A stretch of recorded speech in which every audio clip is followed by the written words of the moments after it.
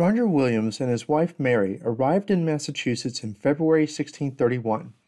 Fresh from a fine education at Cambridge University, the 28-year-old Williams was a godly minister, according to Governor John Winthrop, whose Boston church asked Williams to become its preacher.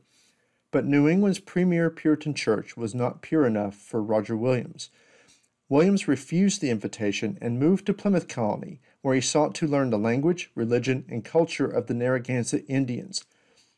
Williams believed that nature knows no difference between Europeans and Americans in blood, birth, or bodies, God having made of one blood all mankind. He insisted that the colonists respect the Indians, since all human beings, Christians and non-Christians alike, should live according to their consciences as revealed to them by God. Williams condemned English colonists for what he called their sin of unjust usurpation of Indian land. He believed that English claims to Indian lands were legally, morally, and spiritually invalid. In contrast, Massachusetts officials defended colonists' settlement on Indian land. Governor Winthrop declared, "If we leave the Indians sufficient land for their use, we may lawfully take the rest, there being more than enough for them and us." Winthrop's arguments prevailed, but Williams refused to knuckle under. He declared, "The truth is, the great gods of this world are God belly, God peace, God wealth, God honor, and God pleasure." Williams believed that the Bible obscured the Word of God in mist and fog. He denounced as impure, ungodly, and tyrannical the claim that New England governments enforced God's commandments in the Bible. He argued that forcing people to attend church was false worshiping that promoted hypocrisy. The only way to become a true Christian was by God's gift of faith revealed to a person's conscience. He believed that laws regulating religious behavior amounted to, quote, spiritual rape. Governments should tolerate all religious beliefs because only God knows the truth.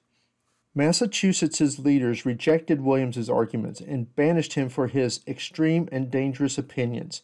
In January 1636, he fled south to Narragansett Bay, where he and his followers established the colony of Rhode Island and enshrined liberty of conscience as a fundamental principle. Although New England's leaders expelled Williams from their holy commonwealth, his dissenting ideas, in fact, arose from orthodox Puritan doctrines, which inspired believers to read the Bible and draw their own conclusions with the guidance of educated ministers. During the 17th century, however, New England's Puritan zeal cooled, and the promise of a holy New England Commonwealth faded.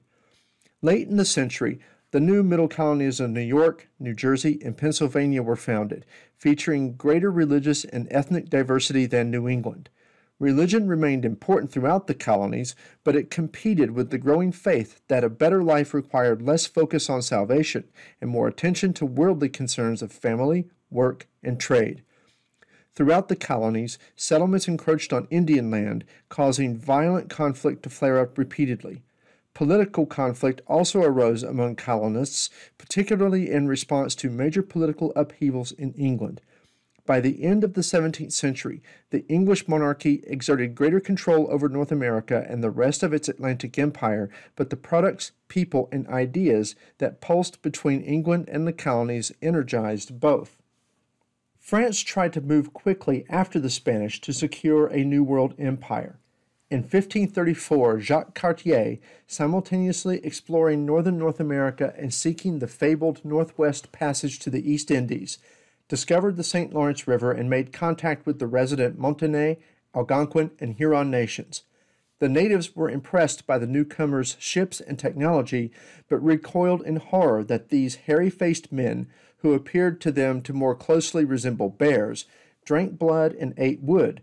The wine and sea biscuits, you may recall, were offered as gestures of goodwill on first contact. Attempts to establish a colony in the region were unsuccessful, the 16th century ending with only the colonization of a few unclaimed Caribbean islands to establish sugar plantations. In 1603, Samuel de Champlain followed Cartier's route to the native villages of Stadacona and Hochelaga and found that disease epidemics and intertribal warfare over scarce resources had raged through the valley of the St. Lawrence. The villages were totally abandoned.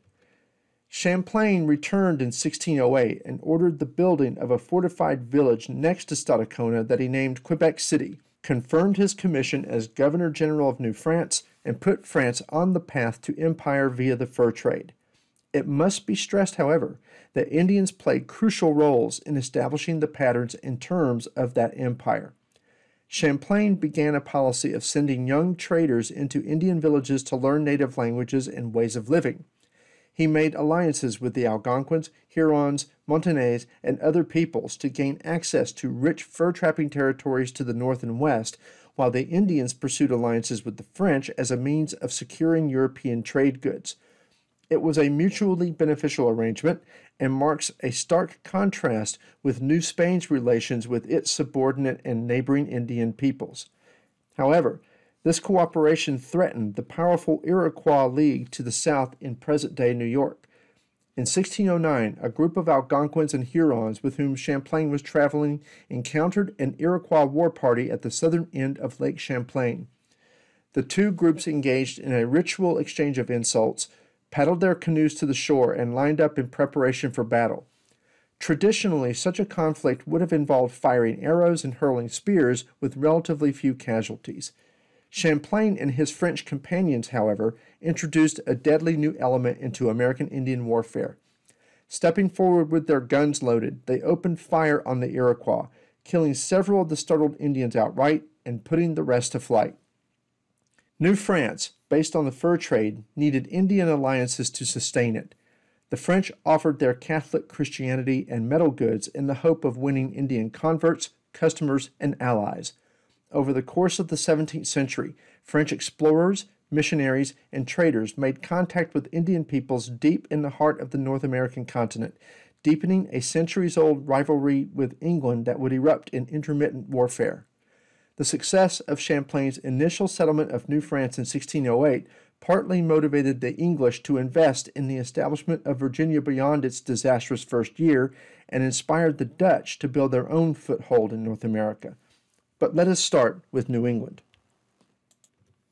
Puritans who immigrated to North America sought to escape the turmoil and persecution they suffered in England, long-term consequences of the English Reformation. They also wanted to build a new, orderly, Puritan version of England. They established a small settlement at Plymouth in 1620, followed later by larger settlements sponsored by the Massachusetts Bay Company. Allowed to govern themselves through royal charter, these Puritans could organize the new colonies according to their religious faith. Although many immigrants to New England were not Puritans, Puritanism remained a paramount influence in New England's religion, politics, and community life during the 17th century. The religious roots of the Puritans who founded New England reach back to the Protestant Reformation, which began in Germany in 1517. The English Church initially remained within the Catholic fold. King Henry VIII, who reigned from 1509 to 1547, realized that the Reformation offered him an opportunity to break with Rome and take control of the Catholic Church in England. As you may recall, in 1534, Henry formally initiated the English Reformation. He insisted that Parliament outlaw the Catholic Church and proclaim him the only supreme head on earth of the Church of England. Henry seized the vast properties of the English Church.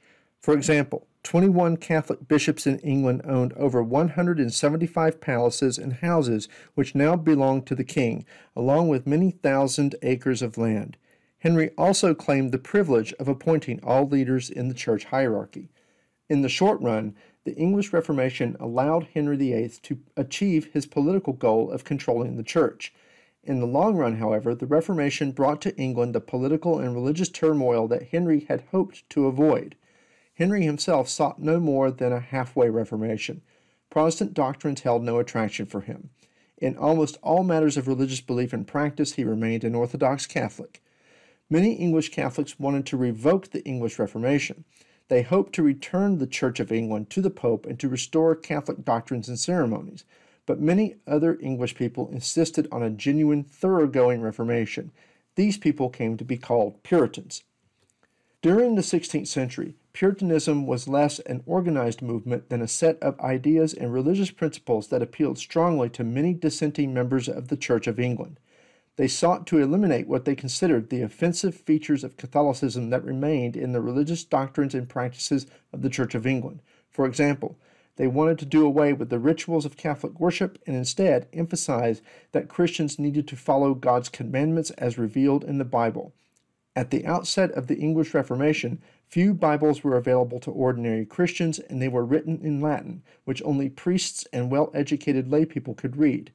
The new technology of printing and English translations of the Bible made it available for the first time to literate believers in England. All Puritans shared a desire to read the Bible and make the English church thoroughly Protestant. The Puritans came from the Marian exiles who had fled England for continental Europe at the time of Queen Mary I's persecution.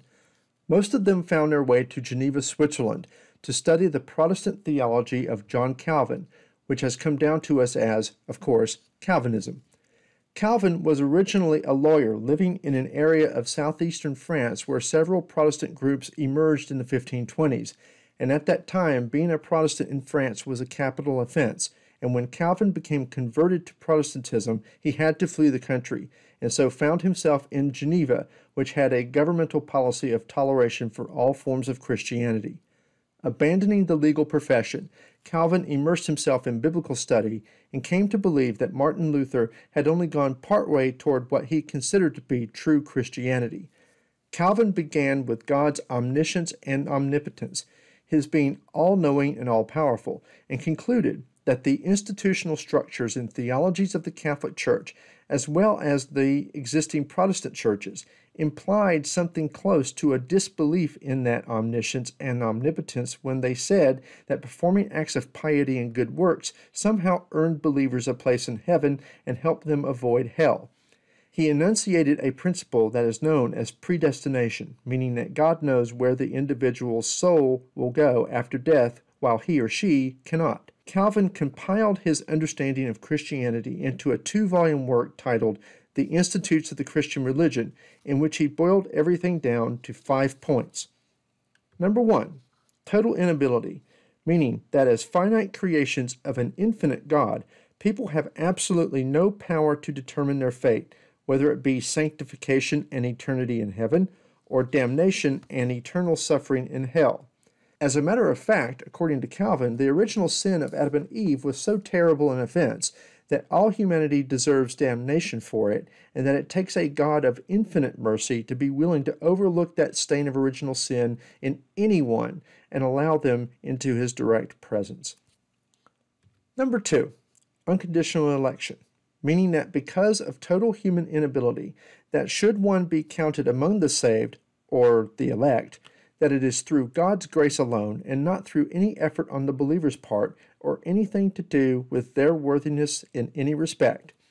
Nothing you may have done or not done in your life has any bearing on whether you are to be saved, although it is certain that even if original sin was your only sin, and that's not possible, but just for the sake of argument, if that was your only sin, you would still be considered fundamentally unworthy of grace in God's eyes.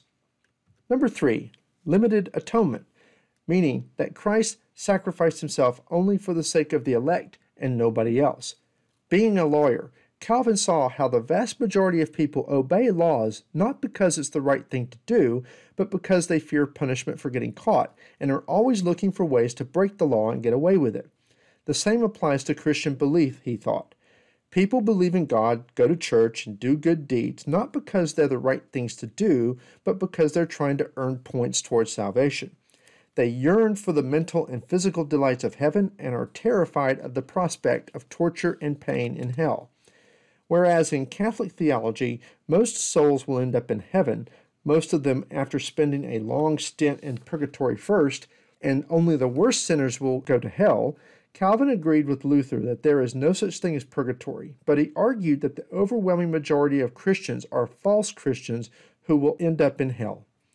Believers should do good works, go to church, and help old ladies across the street and all of those nice things, but without any expectation of receiving a reward, and never out of a desire to avoid punishment in hell for not doing them. It's like the Santa Claus song, you have to be good for goodness sake. Number 4, irresistible grace, meaning that because of total human inability, divine grace cannot be rejected. Well, after all, who would, right? What happens when one receives grace is a transformation of one's soul such that any serious sins one may have committed in the past, he or she is now incapable of committing them again, though they will go on sinning in minor ways, and there's always the taint of original sin.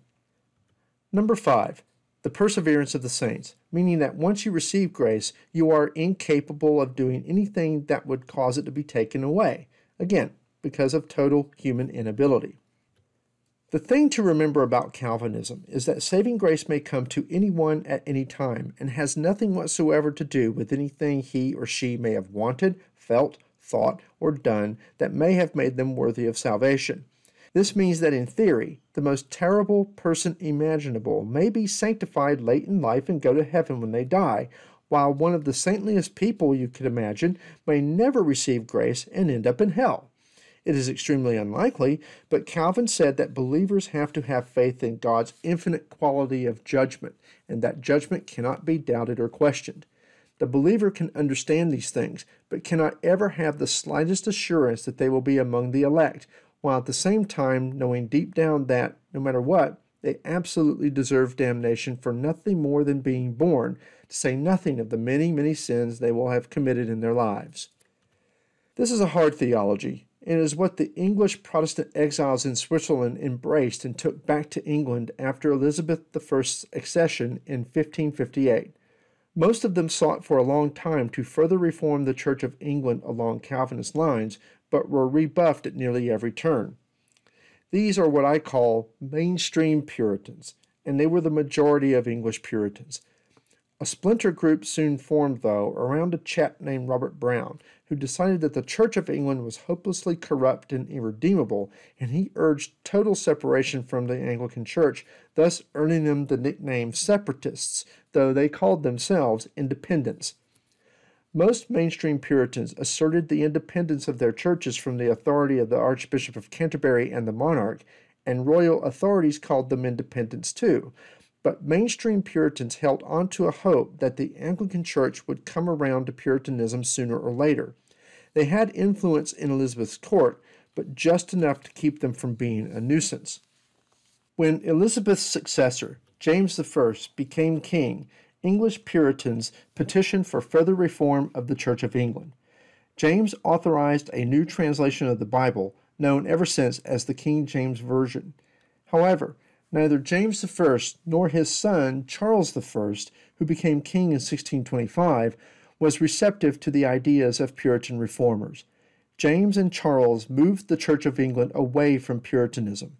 They enforced conformity to the Church of England and punished dissenters. In 1629, Charles I dissolved Parliament, where Puritans were well represented, and initiated aggressive anti-Puritan policies. Many Puritans despaired about continuing to defend their faith in England and made plans to immigrate to Europe, the West Indies, or America. One of the first Protestant groups to immigrate, later known as Pilgrims, were the Separatists. In 1608, they moved to Holland. By 1620, they realized that they could not live and worship there as they had hoped.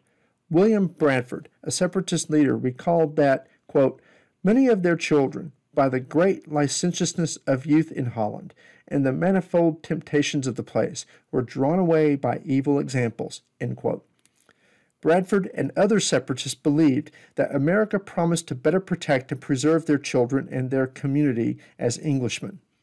Separatists obtained permission to settle in the extensive territory granted to the Virginia Company.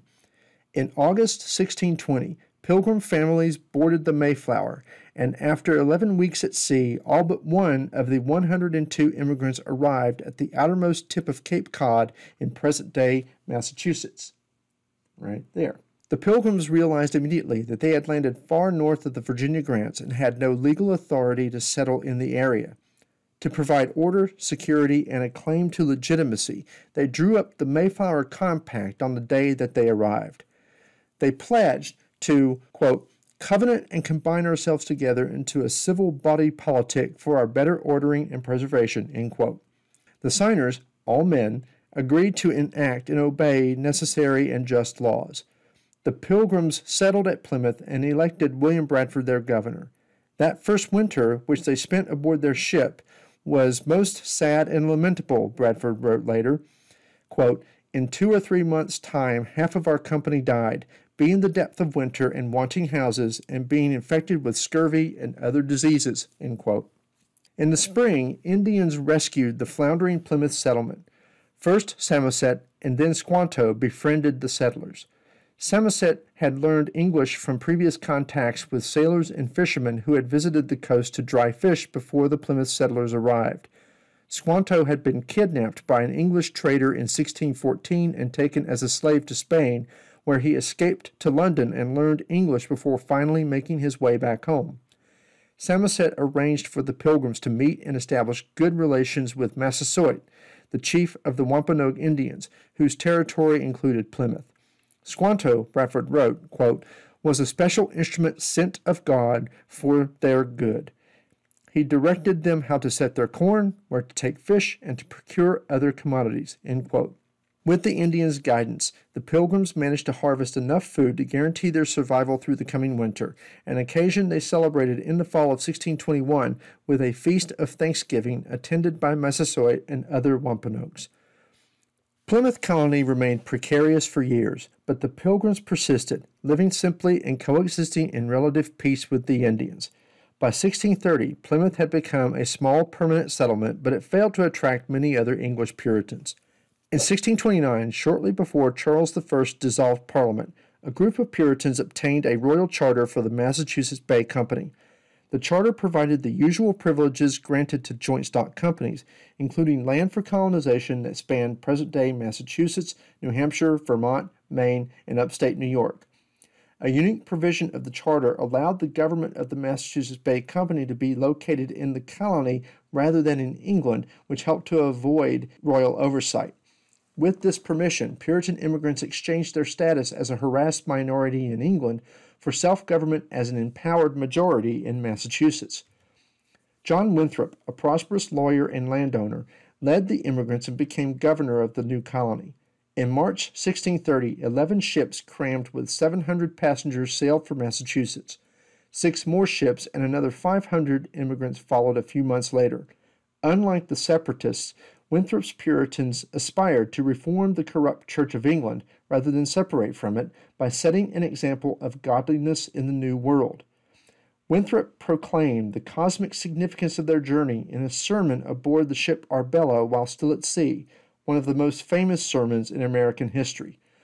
The Puritans had entered into a covenant with God, an agreement that meant that the Puritans had to make extraordinary efforts to, quote, bring into familiar and constant practice, end quote, religious principles that most people in England ignored. To achieve their pious goals, the Puritans had to subordinate their individual interests to the common good. "We must delight in each other," he said, "make others' condition our own, rejoice together, mourn together, labor and suffer together, always having before our eyes our commission and community in the work, as members of the same body. So shall we keep the unity of the Spirit in the bond of peace. The Lord will be our God and delight to dwell among us as his own people, and will command a blessing upon us in all our ways. We shall find that the God of Israel is among us, when 10 of us shall be able to resist 1,000 of our enemies, when he shall make us a praise and glory, that men shall say of succeeding plantations, the Lord make it like that of New England. For we must consider that we shall be as a city upon a hill, the eyes of all people are upon us." That belief shaped 17th century New England as profoundly as tobacco shaped the Chesapeake. Winthrop's vision of a city on a hill fired the Puritans' fierce determination to keep their covenant and live according to God's laws, unlike the backsliders and compromisers who accommodated to the Church of England. Their resolve to adhere strictly to God's plan charged nearly every feature of life in 17th century New England with a distinctive high-voltage piety. Winthrop chose to settle on the peninsula that became Boston, and other settlers clustered at promising locations nearby. Unlike the early Chesapeake settlers, the first Massachusetts Bay colonists encountered few Indians because the local population had been almost entirely eradicated by an epidemic. Still, many of the colonists succumbed to diseases. During the first year, more than 200 settlers died, including one of Winthrop's sons and 11 of his servants. Winthrop himself remained confident and optimistic, and each year from 1630 to 1640, ship after ship followed in the wake of Winthrop's fleet, bringing more than 20,000 new settlers. Often, when the Church of England cracked down on a Puritan minister in England, he and many of his followers moved together to New England. Smaller groups of English Puritans moved to the Chesapeake and elsewhere in the colonies. By 1640, New England had one of the highest ratios of preachers to population in all of Christendom. Several ministers sought to bring Christianity to the Indians, but the colonists focused far less on saving Indian souls than on saving their own. The occupations of New England immigrants reflected the social origins of English Puritans. On the whole, the immigrants came from the middle ranks of English society. The vast majority were either farmers or tradesmen. Indentured servants, whose numbers dominated the Chesapeake settlers, accounted for about a fifth of those headed for New England. Most New England immigrants paid their way to Massachusetts. They were encouraged by the promise of bounty in New England. In contrast to Chesapeake newcomers, New England immigrants usually arrived as families. In fact, more Puritans came with family members than did any other group of immigrants in all of American history. Unlike immigrants to the Chesapeake, women and children made up a solid majority in New England. As Winthrop reminded the first settlers in his Arbella sermon, each family was a little commonwealth that mirrored the hierarchy among all God's creatures. Just as humankind was subordinate to God, so young people were subordinate to their elders, children to their parents, and wives to their husbands. The immigrants' family ties reinforced their religious beliefs with the interlocking institutions of family, church, and community. The New England colonies avoided the extended problems of early Virginia, for example, because every wave of settlers came with a variety of needed skill sets and were not individualists looking to make a quick fortune. The New England colonists, unlike their counterparts in the Chesapeake, settled in small towns, usually located on the coast or by a river. Massachusetts Bay colonists founded 133 towns during the 17th century, each with one or more churches. Church members' fervent piety, supported by the institutions of local government, enforced remarkable conformity in the small New England settlements. During the century, tensions within the Puritan faith and changes in New England communities splintered religious orthodoxy and weakened Puritan zeal. By 1700, however, Puritanism remained a distinctive influence in New England. Puritans believed that a church consisted of men and women who had entered a solemn covenant with one another and with God. Each person who wanted to join the church had to persuade existing members that she or he had fully experienced conversion and could abide by the covenant. Let me take a moment to dispel an important myth surrounding the Puritans. The image that we have in our minds about them is inspired mainly by the austere portrait of John Winthrop, which has given us the notion of Puritans as all dressed in black and behaving like a much less upbeat Ned Flanders from The Simpsons. The tall hats that they are famous for having worn was just the fashion for men's headgear in early 17th century England, but it has come down to us as a particular affectation of the Puritans and is the logo for the Massachusetts Turnpike Authority. The image we often have of Puritans is of dour killjoys who were overly obsessed with their personal religiosity, incapable of enjoying life for fear of being sinful, constantly looking to correct a neighbor's ungodly behavior, riddled with phobias about sexuality, highly superstitious, and terrified that there were witches seeking to do them harm. This is an extreme exaggeration. Yes, they were very religious, and perhaps a bit more so than most Englishmen at the time, but they were surprisingly relaxed in their attitudes toward the everyday living of life. The ministers often wore black suits because that was a standard sort of uniform that all Christian clergy in Europe wore back then, and sometimes still do. Everyone else had wardrobes that were as varied as the limited ability for people at that time to afford and buy more than a few sets of clothes would have, and in a wide variety of colors too, some of them quite vibrant. They did believe that one's dress should not be overly decorative and flamboyant, so in that sense they were conservative, but certainly they were not all dressed in black and dark brown, and women were certainly enjoined to maintain a degree of modesty in their dress, as opposed to the very wealthy, who often dressed ostentatiously and, for the time, provocatively. They believed that God had created a world with delights that the properly worshipful person may indulge as long as it did not distract from spiritual concerns. So it was okay to drink alcohol so long as you didn't drink to excess, to eat rich foods as long as it was in moderation, and take pleasure in certain pastimes as long as they did not encourage sinfulness. They were opposed to the theater, but they very much enjoyed music, though they did believe that dancing was too carnal an activity. They are infamous for banning the celebration of Christmas and Easter, for instance, but only because they correctly argued that the date of Christ's birth is not precisely given in the Bible because it is not important, and, as with Easter, these holidays seem to be excuses for sinful activities, specifically gluttony and drunkenness.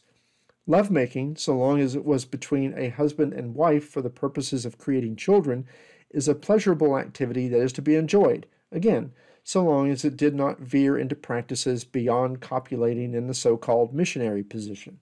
They lived in the midst of the scientific revolution, and for them, science served to confirm their faith in a God who was the master craftsman who created a perfect clockwork Newtonian universe operating under natural laws of which God is the author. What science could not explain, they would resort to the divine or the supernatural for explanation, though, like all of the Protestants, they disbelieved in miracles. Whatever appeared to be miraculous could either be explained scientifically or only seemed miraculous due to an error on the part of the perceiver. They did believe that God permitted certain wonders, signs, and omens to take place, but only as an indirect means of communication to people, whether they be individuals, groups, communities, or nations. Satan was certainly a dreaded presence in the material world, and he could do all sorts of mischief through his demons and earthly agents. For the New Englanders, those would be Indians, non-Puritans, and witches, but only because God permitted Satan to do such mischief. Consequently, the meeting house that stood at the geographic center of most New England villages and towns was not just a community focus, but a spiritual refuge, and the minister an indispensable guide, but not the ultimate authority in any given church. Since members of Puritan churches fervently hoped that God had chosen them to receive eternal life, they tried hard to demonstrate saintly behavior. To live up to their covenant, they had to help one another and discipline the entire community to behave according to saintly standards. Church members kept an eye on the behavior of everybody in town. By overseeing every aspect of life, the visible saints enforced a remarkable degree of conformity in Puritan communities. Total conformity, however, was never achieved. Ardent Puritans differed among themselves, as Roger Williams demonstrated. Non-Puritans shirked the saints' rules, such as the Massachusetts servant who declared that, quote, "If hell were 10 times hotter, I would rather be there than I would serve my master." End quote. It is worth noting that the population of Massachusetts and Plymouth was majority non-Puritan, though Puritans maintained exclusive control over the government and the religious life of the colony. Puritan churches in both England and New England operated on a model known as Congregationalism, which means that the church was headed by the minister on one side and by the elders of the congregation on the other side. The elders were usually the oldest and most respectable members of the community who were, of course, members of that church. To become a church member, one had to have had a conversion experience at some point past the age of 7. If you believe that this has happened to you, you would approach your minister and relate your experience to him, and if he believed it to be valid, he would then summon a few of his ministerial colleagues from surrounding towns, and you would retell your story to them, after which they might ask you a few questions about theology. If you satisfied them as to the validity of your conversion and your grasp of Calvinist theology, then you would write up a confession of sins and a profession of faith that you would then read out loud to, or the minister might read out loud to the entire congregation. A typical church congregation would be made up of members and non-members alike, the latter having not yet experienced true conversion, but certainly hoping that such a thing would happen to them at some point. The male members of the congregation would then vote yea or nay about your application for membership, with the majority vote carrying the day. If you were voted down, that was not the end for you. The minister would advise you to pray and meditate on the matter and reapply at a later date. As you may have noticed, I mentioned that church membership applicants were expected to write their conversion narratives down. One of the great legacies of the Protestant Reformation was Luther's conviction that all Christians should be taught to read and write so that they can read the Bible for themselves, and English Puritans took this very seriously, with the result that literacy rates in New England in the early decades of colonization were surprisingly high, upwards of 60% for men and around 50% for women, and this rose steadily upward through the 16 and 1700s. Despite the importance of religion, churches played no direct role in the civil government of New England communities. Puritans did not want to mirror the Church of England, which they considered a puppet of the king rather than an independent body that served the Lord. They were determined to insulate New England churches from the contaminating influence of the civil government and its merely human laws. Ministers were prohibited from holding government office. Puritans had no qualms, however, about their religious beliefs influencing New England governments. As much as possible, the Puritans tried to bring public life into conformity with their view of God's law. For example, fines were issued for Sabbath-breaking activities such as working, traveling, ice skating, playing the flute, smoking a pipe, and visiting neighbors. It is only slightly exaggerated to say that Puritans governed 17th century New England for Puritanism. The charter of the Massachusetts Bay Company empowered the company's stockholders, known as freemen, to meet as the general court and make the laws needed to govern the company's affairs. The colonists transformed this arrangement for running a joint stock company into a structure for governing the colony. Hoping to ensure that godly men would decide government policies, the general court expanded the number of freemen in 1631 to include all male church members. Only freemen had the right to vote for governor and other officials. When the size of the general court grew too large to meet conveniently, the freemen agreed in 1634 that each town would send 2 deputies to the general court to act as the colony's legislative assembly. All other men were classified as inhabitants who had the right to vote, hold office, and participate fully in town government. Note that the right to vote and hold civil office was dependent on church membership. This was a problem Roger Williams had with the government of Massachusetts Bay Colony in particular. Even though ministers were forbidden from holding political office, the only way to vote or obtain political office was through the church, and so one of his complaints was that Massachusetts Bay Colony was a theocracy, that is, ruled by religious leaders. This was technically untrue, but in the operations of the government of Massachusetts Bay and later Plymouth, this was a functional truth, and one that he made sure was not a part of the Rhode Island colony's system of government. A town meeting was composed of a town's inhabitants and freemen who chose the selectmen who administered local affairs. New England town meetings routinely practiced a level of democratic participation that had no equal elsewhere in the world. Almost every adult man could speak out and vote in town meetings, but all women, even church members, were prohibited from voting. This widespread political participation tended to reinforce conformity to Puritan ideals. The general court granted land for town sites to pious petitioners once the Indians agreed to give up their claims to the land, usually in exchange for manufactured goods or through outright chicanery. Town founders then apportioned land among themselves and any newcomers they approved. Most family plots were 50 to 100 acres, causing land in New England to be much more equally distributed than in the Chesapeake. The physical layout of New England towns encouraged settlers to look inward toward their neighbors, multiplying the opportunities for godly vigilance. Most people considered the forest that lay just beyond every settler's house an alien environment.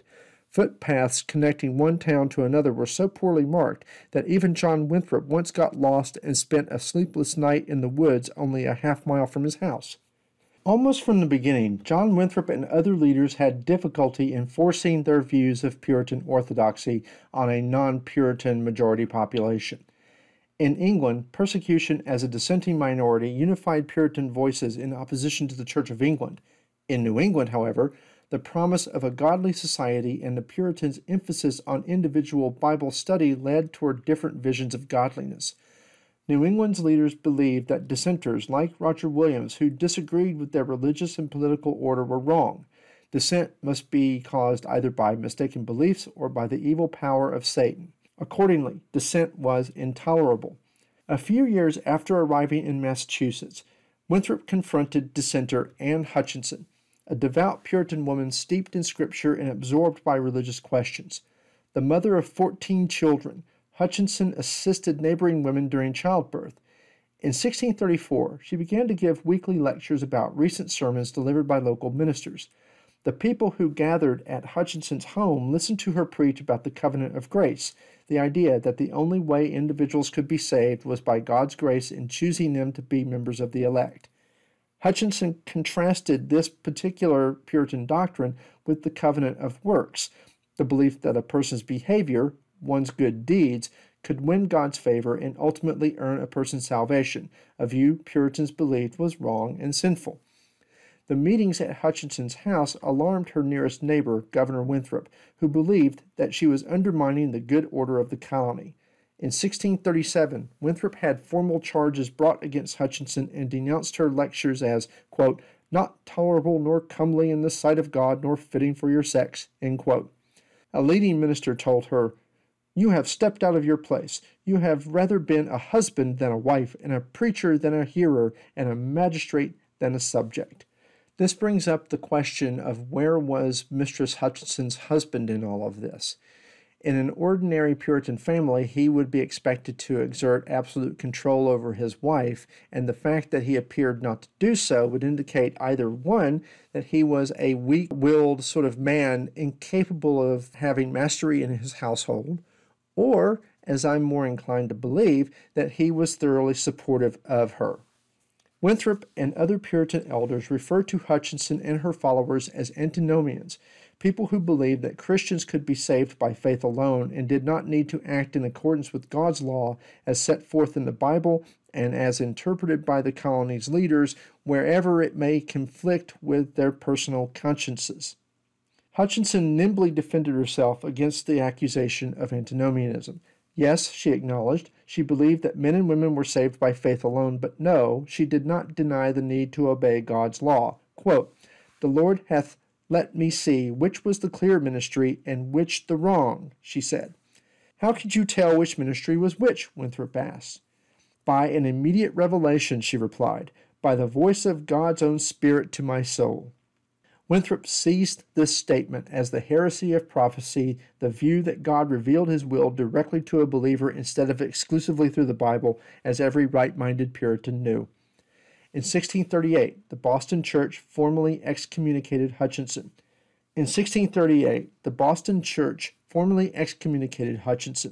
Banished, the Hutchinsons and their followers moved first to Roger Williams's Rhode Island, and the Hutchinsons eventually wound up in Long Island, where she and most of her family were killed by Siwanoy Indians. The strains within Puritanism, exemplified by dissenters like Anne Hutchinson and Roger Williams, caused communities to splinter repeatedly during the 17th century. Thomas Hooker, a prominent minister, clashed with Winthrop and other leaders over the composition of the church. Hooker argued that men and women who lived godly lives should be admitted to church membership even if they had not experienced conversion. In 1636, Hooker led an exodus of more than 800 colonists from Massachusetts to the Connecticut River Valley, where they founded Hartford and neighboring towns. In 1639, the towns adopted the Fundamental Orders of Connecticut, a quasi-constitution that could be changed only by the vote of freemen, who did not have to be church members, although nearly all of them were. Other Puritan churches divided and subdivided throughout the 17th century as acrimony developed over doctrine, theology, and church government. Sometimes churches split over the appointment of a controversial minister or over a minister's particular interpretation of theology and doctrine. These divisions arose from uncertainties and tensions within Puritan belief. As the colonies matured, other tensions surfaced. As English settlers arrived at an increasing rate, Indian people found themselves pushed off their lands, deprived of game, and cheated in trade. Smallpox struck the Indians of New England in 1633 and 34, and Governor William Bradford of Plymouth Plantation reported a mortality rate of 95% among Indians on the Connecticut River. The Pequot Indians of southern Connecticut suffered appalling losses in the epidemic.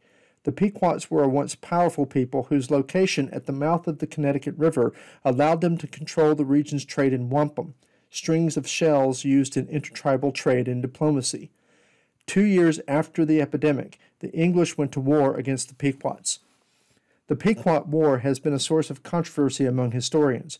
Some blame the Pequots, others see it as an act of genocide on the part of the English. A scholar of the conflict concludes that it was, quote, the messy outgrowth of petty squabbles over trade, tribute, and land, end quote, among various Indian tribes, Dutch traders, and English Puritans. The Puritans, however, transformed it into a mythic struggle between savagery and civilization. A Puritan army broke Pequot resistance in a surprise attack on their main village in 1637. Surrounding the palisaded village, the soldiers put the Pequots' lodges to the torch and shot or cut down the people who tried to escape. Hundreds died in the ensuing slaughter. The English hunted down the survivors, executing some, selling women and children into slavery, and handing over others to the Mohegans and Narragansetts who had assisted the English in the war. At the Treaty of Hartford in 1638, the English terminated Pequot sovereignty and outlawed the use of the tribal name. A revolutionary change in the fortunes of Puritans in England had major consequences in New England. Disputes between King Charles I and Parliament, which was dominated by Puritans, escalated in 1642 to civil war in England, a conflict known as the Puritan Revolution. Parliamentary forces led by the staunch Puritan Oliver Cromwell were victorious. They beheaded Charles I in 1649 and proclaimed England a Puritan republic. From 1649 to 1660, England's rulers were Puritans and their supporters. When the Puritan Revolution began, the stream of immigrants to New England dwindled, creating hard times for the colonists. They could no longer consider themselves a city on a hill that set a godly example for humankind. Puritans in England, not New England, were reforming English society. Also, when immigrant ships seldom came, the colonists faced sky-high prices for scarce English goods and few customers for their own colonial products. When they searched to find new products and markets, they established the enduring patterns of New England's economy. New England's rocky soil and short growing season ruled out cultivating the southern colonies' crops of tobacco and rice that found ready markets in Atlantic ports. Exports that New Englanders could not get from the soil they took instead from the forest and the sea. By the 1640s, fur-bearing animals had become scarce unless fur trappers and traders went far beyond the frontiers of English settlement. Trees from the seemingly limitless forests of New England proved a longer-lasting resource. Masts for ships and staves for barrels of Spanish wine and West Indian sugar were crafted from New England timber. Fish were the most important New England export. Dried, salted codfish from the rich North Atlantic fishing grounds found markets in southern Europe and the West Indies. The fish trade also stimulated colonial shipbuilding and trained generations of fishermen, sailors, and merchants. But the lives of most New England colonists revolved less around fish, fur, and timber than around their farms, churches, and families. Although immigration came to a standstill in the 1640s, the colonial population continued to boom, doubling about every 20 years. In New England, almost everyone got married, and women often had 8 or 9 children. Long, cold winters reduced warm weather diseases such as malaria and yellow fever, making the death rate lower than in the South. By the end of the 17th century, the total New England population of about 100,000 roughly equaled that in the southern colonies.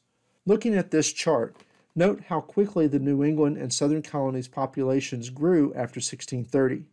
These numbers are just estimates based on incomplete data, but notice the numbers and percentages in red.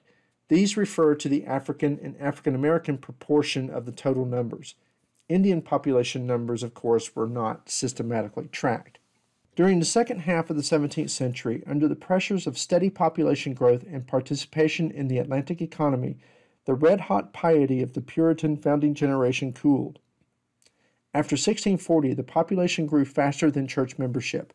Boston's churches in 1650 could house only about a third of the city's residents.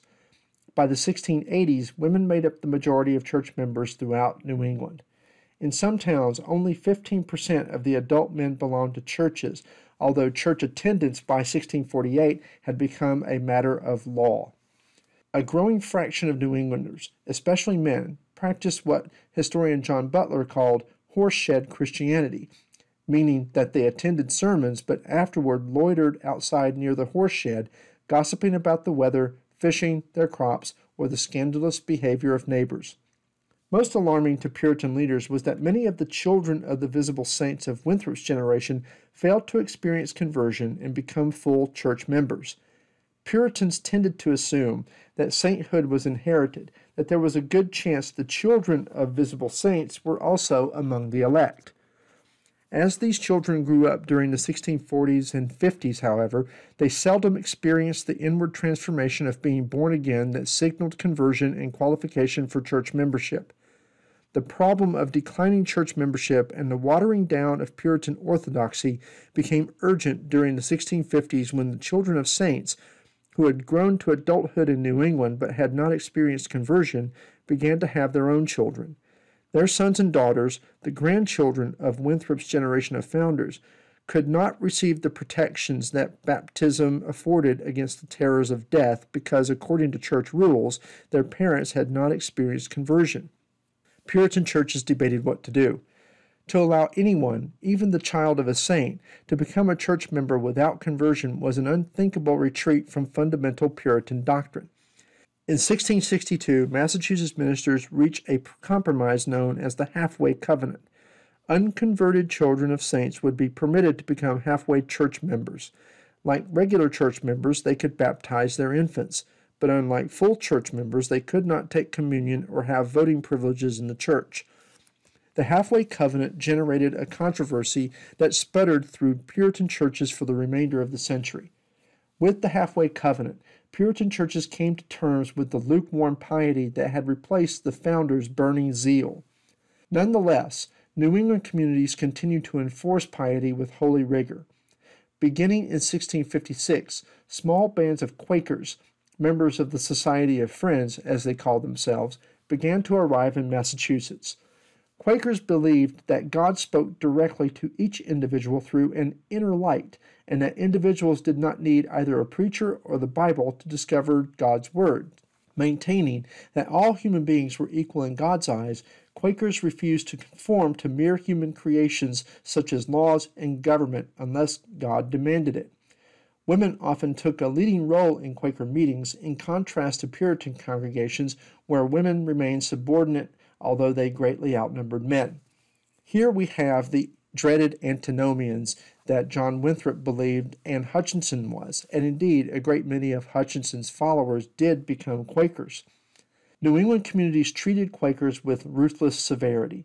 In the years between 1659 and 1661, in fact, 4 Quakers were hanged by Boston officials. New Englanders' partial success in realizing the promise of a godly society ultimately undermined the intense appeal of Puritanism. In the pious Puritan communities of New England, leaders tried to eliminate sin. In the process, they diminished the sense of complete human depravity that was the wellspring of Puritanism. New England's Puritans had been initially very excited about the Puritan dictatorship under Oliver Cromwell that began after the conclusion of the English Civil War, but those handfuls of New England Puritans who left to live in Old England soon found to their dismay that their confreres across the ocean had gone soft. They were on more or less friendly terms with Presbyterians and Baptists, and refused to persecute, much less prosecute, Quakers, and so those who could afford it returned to New England and gave up their last remaining hopes that the English Reformation would ever reach its preferred destination in Calvinism. They were hardly surprised when in 1660, upon the collapse of Oliver Cromwell's government shortly after his death, that Parliament invited the executed king's son, also named Charles, to take the throne as King Charles II. The Stuart dynasty was reestablished in what became known as the Restoration, and Puritan New Englanders who still held to the strength of first-generation piety despaired for their homeland's future. They noticed declining public piety and the gradual weakening of Calvinist theology and practice, of which the Halfway Covenant was an obvious sign, and further events began to confirm for them that God had a bone to pick with his chosen people in the wilderness, and that he allowed Satan to unleash Indians and witches upon them as a scourge. After Massasoit made peace with the English in 1621, he worked to preserve it. colonists and Indians became, to a degree, economically interdependent. Even the Puritan War against the Pequots of Connecticut did not spill over into conflict with the Wampanoags. Ongoing rivalries divided the Mohegans, Narragansetts, and other tribes, and native leaders like Ninigret, Sachem of the Narragansetts, and Niantics from the mid-1630s through the mid-1670s worked to maintain the balance of power in both Indian colonial and intertribal relations. Indians and English settlers managed for a time to share the same world, but Puritans held to the belief that Indians were heathen savages and continued to trespass on Indian lands. Relations rapidly deteriorated after Massasoit's death in 1661. His son, Wamsutta, whom the English called Alexander, continued his father's policy of selling lands to the English, but in 1662, fearing they could not control the young Sachem, the Plymouth colonists brought Wamsutta to Plymouth at gunpoint for questioning. Wamsutta was ill, and the colonists released him, but kept his two sons as hostages. The ordeal proved too much for their leader, and he died on the way home. Many Wampanoags believed the Puritans had poisoned their Sachem. Wamsutta's younger brother, Metacomet, called King Philip by the English, now became the leader of his people at a critical juncture. The Puritans continued to encroach on Wampanoag land and to assert their judicial authority over Indian actions. Indian hunters found themselves being arrested and jailed for trespassing on lands the English now claimed as their own.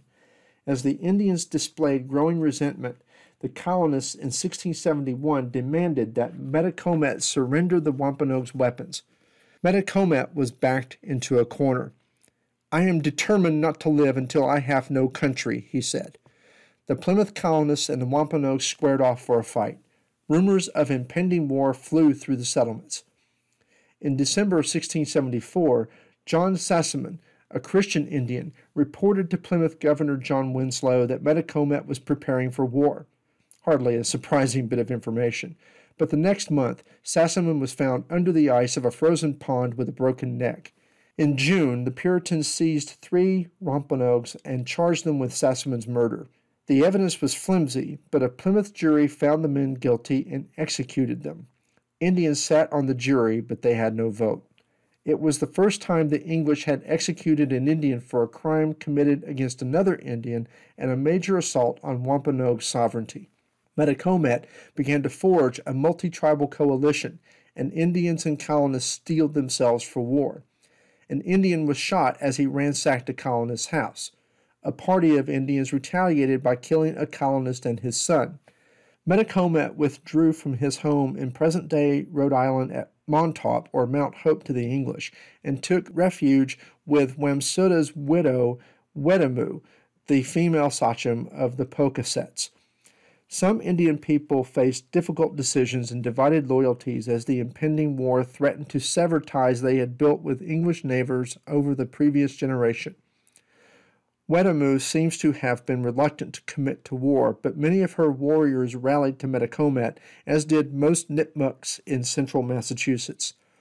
Aligning with the English, Awashunkas, Sachem of the Sakonets of Rhode Island, put her people under the protection of the Plymouth colony. The Mohegan Sachem, Uncas, supported the English, as he had in the Pequot War, as a way of preserving Mohegan autonomy and enhancing his own position. The powerful Narragansetts declared their intention to remain neutral, and many of Metacomet's followers sent their women and children to take refuge with them.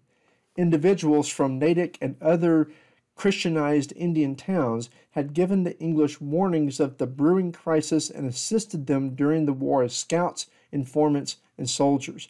But the English feared all Indians, and as the war spread, they incarcerated more than 500 Christian Indians from the praying towns on Deer Island and Boston Harbor. Without adequate food or shelter during the winter of 1675-76, many of them died. Scattered acts of violence escalated into the brutal conflict known as Metacomet's War. Metacomet's warriors ambushed English militia companies and burned English towns. In November 1675, the English declared war against the Narragansetts, interpreting their offer of sanctuary to non-combatants from other tribes as an act of hostility. The next month, an English army of more than 1,000 men marched through deep snow and attacked the main Narragansett stronghold near Kingston, Rhode Island. Hundreds of Narragansett men, women, and children died in what became known as the Great Swamp Fight. An Englishman, Joshua Teft, who had an Indian wife and was in the Narragansett stronghold at the time of the attack, was captured, hanged, drawn, and quartered by the Puritans. The surviving Narragansetts joined Metacomet's War of Resistance. Both sides suffered terribly that winter from cold and hunger. English homes lay in ruins and fields lay barren. Puritan ministers thundered from pulpits that the war was God's way of punishing his sinful people. Disease broke out in the Indian camps. Metacomet tried to broaden the conflict by bringing in the Mohicans and Abenakis. Governor Edmund Andros of New York prevailed upon the Mohawks to attack Metacomet's army in his winter camps, a devastating blow to the Wampanoag alliance, which now found itself fighting on two fronts. In February 1676, English troops found a note nailed to a post outside Medfield, Massachusetts, that conveyed the native point of view. Know by this paper that the Indians that thou hast provoked to wrath and anger will war this 21 years, if you will. There are many Indians yet. We come 300 at this time. You must consider the Indians lost nothing but their life. You must lose your fair houses and cattle. That same month, the Indians attacked and burned Lancaster, Massachusetts. They took 24 prisoners, including Mary Rowlandson, who later produced a narrative of her experience as a captive with Metacomet's army as the war was slipping away from the Indians. The tribal coalition was falling apart and Indian resistance was faltering. In April, the colonists captured the Narragansett sachem Canonchet and handed him over to their Mohegan allies for execution. In May, Captain William Turner attacked an Indian encampment at Pesquiumpscut, now Turner's Falls, Massachusetts, where families had gathered for springtime fishing on the Connecticut River. Surprising the camp at dawn, Turner's men killed hundreds of people. Captain Benjamin Church, effectively applying Indian tactics of guerrilla warfare, harried Metacomet's remaining followers. That summer, he captured Metacomet's wife and 9-year-old son and sent them to Plymouth for trial. They were probably sold as slaves to the West Indies. On the night of August 11th, Church and his men, including some Indian allies, caught up with Metacomet. Jolted from sleep, Metacomet ran for safety but was shot and killed by a Christian Indian. Church ordered his head cut off and his body cut into quarters. The head and hands were gifted to the Christian Indian as a reward for his service, and he promptly sold these trophies to the Plymouth colony for 30 shillings. The head was placed on a pike just outside the town limits of Plymouth, while the hands were sent on a tour of Indian villages throughout New England as a grim warning about any future prospect of Indian resistance. Even after the leader's death, the war continued along the coast of Maine, but Indian power and independence in southern New England were broken. Many people fled north, joining Abenakis in Maine, Vermont, and New Hampshire, and siding with the French in future conflicts against the English who had driven them from their homelands. The war left a searing impression on New England and a bitter legacy for Anglo-Indian relations. Despite their victory in what they called the First Indian War, Puritan New Englanders believed that they were being punished by God for a general lack of piety and theological nonconformity. An unprecedented outbreak of witchcraft in Salem, Massachusetts, signaled the further erosion of religious confidence. From the beginning of English settlement in the New World, more than 95% of all legal accusations of witchcraft occurred in New England, a hint of the Puritans' preoccupation with sin and evil. However, most supposed outbreaks of witchcraft before 1692 tended to be very small, closely contained affairs in which the vast majority of defendants were found not guilty by reason of insanity or because of a lack of compelling evidence. What unfolded in Salem was very different. The special court called to adjudicate the cases of a few suspected witches failed to follow proper legal procedures for such cases, allowing victims, defendants, and witnesses to be interviewed at the same time, resulting in an incredible spectacle. Bewitched young girls shrieked in pain, their limbs twisted into strange contortions as they pointed out the witches who tortured them. According to the trial court record, the bewitched girls declared that, quote, The shape of one accused witch did oftentimes very grievously pinch them, choke them, bite them, and afflict them, urging them to write their names in a book, end quote, the Devil's Book. Most of the accused witches were older women, and nearly all of them were well known to their accusers. Whereas in the past, an admission of guilt meant immediate hanging at the gallows, in the Salem witch trials, confessed witches earned reprieves if they named co-conspirators, while those who insisted upon their innocence were judged guilty and sent to be executed. The result was nearly 200 executions. The Salem court hanged 19 accused witches and pressed one man, Giles Corey, to death with heavy stones for refusing to enter a plea. The Salem witchcraft trials displayed New England colonists' enduring belief in the supernatural origins of evil and their gnawing doubts about the strength of their faith. South of New England and north of the Chesapeake, a group of middle colonies were founded in the last third of the 17th century. Before the 1670s, few Europeans settled in the region. For the first two-thirds of the 17th century, the most important European outpost in the area was the relatively small Dutch colony of New Netherland. By 1700, however, the English monarchy had seized New Netherland, renamed it New York, and encouraged the creation of a Quaker colony in Pennsylvania led by William Penn. Unlike the New England colonies, the middle colonies of New York, New Jersey, and Pennsylvania originated as land grants by the English monarch to one or more proprietors, who then possessed both the land and extensive, almost monarchical powers of government. These middle colonies attracted settlers of more varied European origins and religious faiths than were found in New England. In 1609, the Dutch East India Company sent Henry Hudson to search for a northwest passage to the East Indies. Hudson sailed up the large river that now bears his name until it dwindled to a stream that obviously did not lead to China. A decade later, the Dutch government granted the West India Company, a group of Dutch merchants and shippers, exclusive rights to trade with the Western Hemisphere. In 1626, Peter Minuit, the resident director of the company, purchased Manhattan Island from the Manhattan Indians for trade goods, worth the equivalent of a dozen beaver pelts. New Amsterdam, the small settlement established at the southern tip of Manhattan Island, became the principal trading center in New Netherland and the colony's headquarters. Unlike the English colonies, New Netherland did not attract many European immigrants. Like New England and the Chesapeake colonies, New Netherland never realized its sponsors' dreams of great profits. The company tried to stimulate immigration by granting patroonships, allotments of 18 miles of land along the Hudson River, to wealthy stockholders who would bring 50 families to the colony and settle them as serf-like tenants on their huge domains. Only one patroonship succeeded. The others failed to attract settlers, and the company eventually reclaimed much of the land. Though few in number, New Netherlanders were remarkably diverse, especially compared with the mostly English settlers to the north and south. Religious dissenters and immigrants from Holland, Sweden, France, Germany, and elsewhere made their way to the colony. The West India Company struggled to govern the ethnically and religiously diverse colonists. Peter Stuyvesant, governor from 1647 to 1664, tried to enforce conformity to the Dutch Reformed Church, but the company, eager for more immigrants, declared that the consciousness of men should be free and unshackled, making a virtue of New Netherland necessity. The company never permitted the colony's settlers to form a representative government. Instead, the company appointed government officials who established policies, including taxes, which many colonists deeply resented. By 1664, at the beginning of the Second Anglo-Dutch War, New Netherland became New York.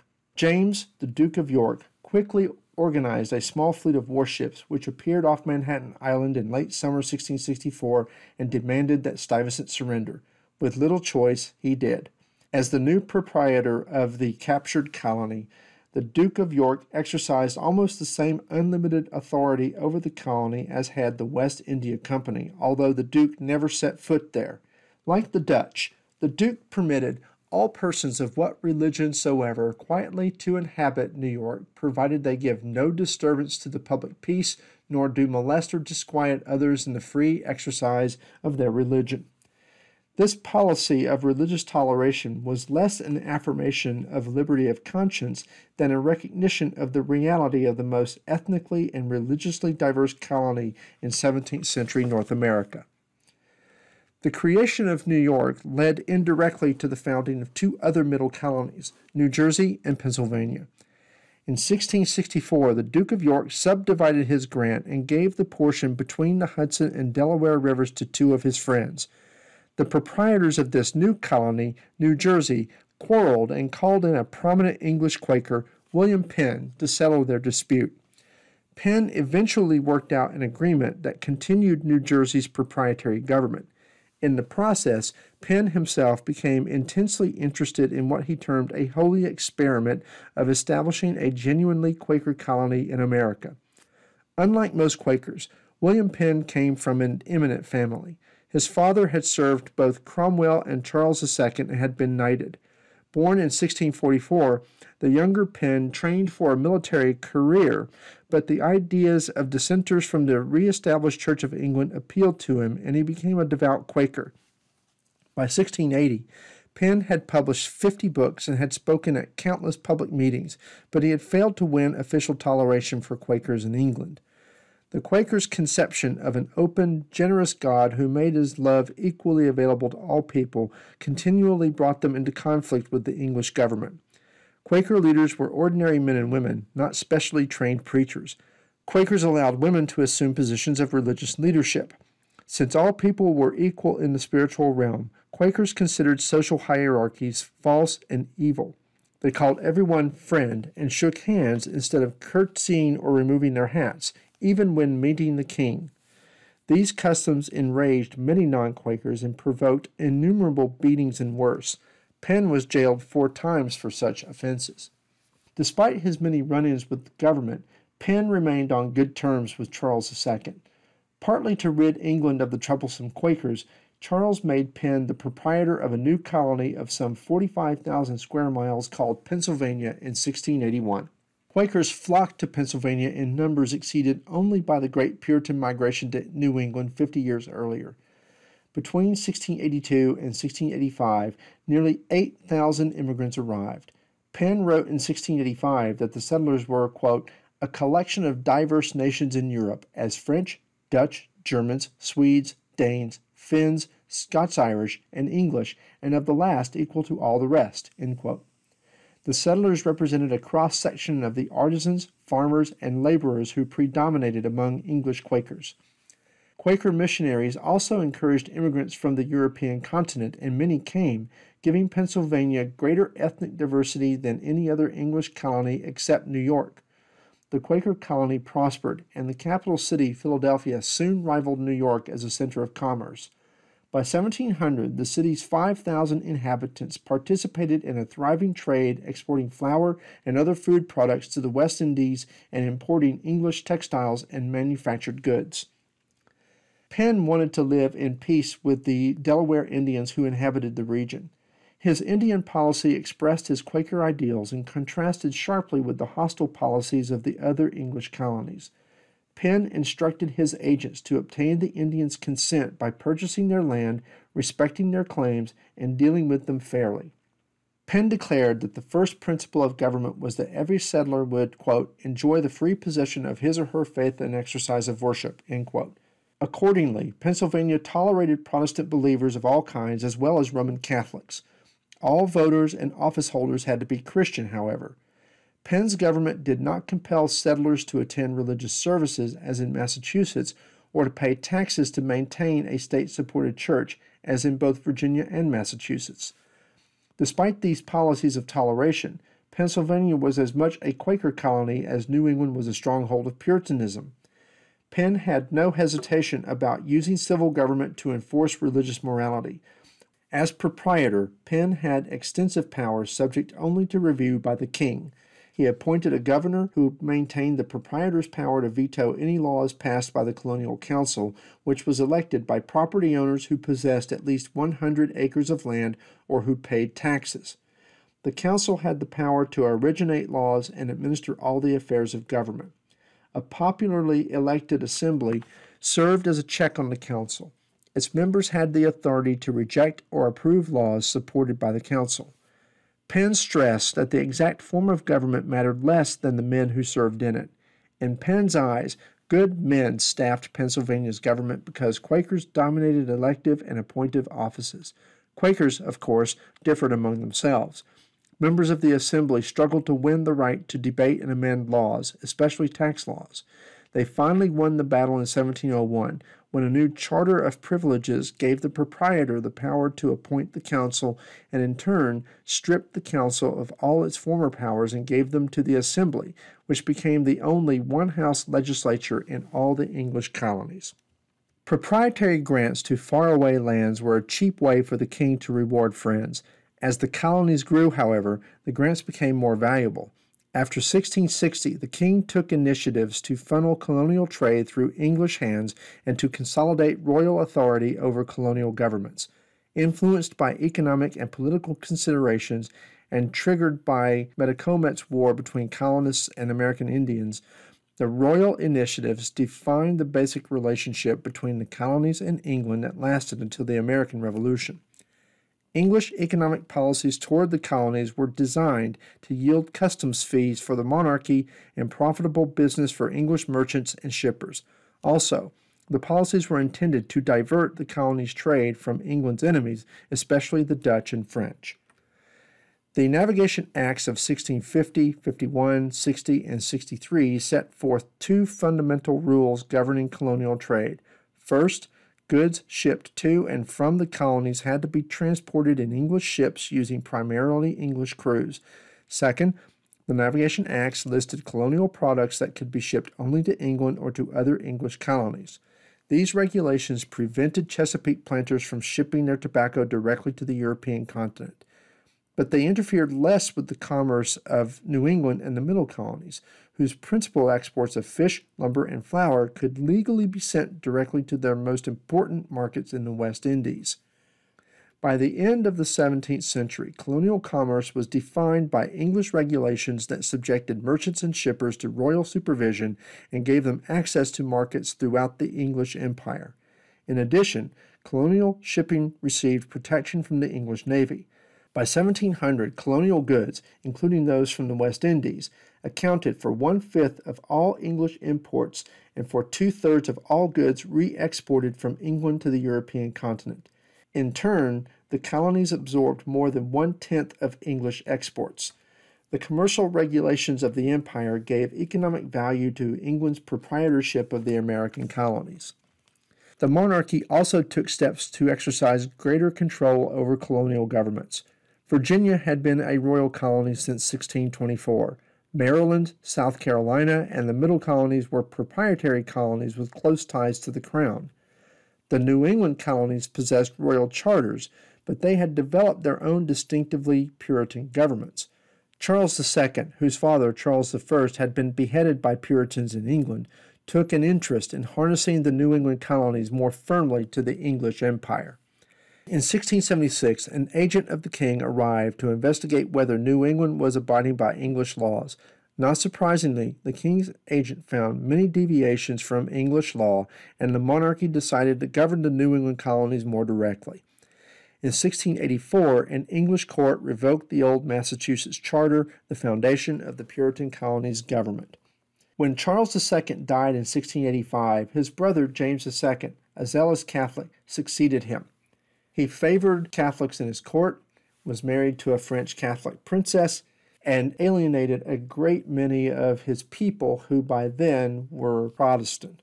In the meantime, he sent royal officials to Massachusetts and other colonies and began the process of incorporating them and other colonies north of Maryland into something called the Dominion of New England. To govern the Dominion, the English sent Sir Edmund Andros to Boston. Some New England merchants cooperated with Andros, but most colonists were offended by his flagrant disregard for such Puritan traditions as keeping the Sabbath. Andros was an aggressive Anglican and vowed to extirpate Puritanism from all of the New England colonies. A visiting Englishman claimed that Bostonians were, quote, great censors of other men's manners, but extremely careless of their own, end quote.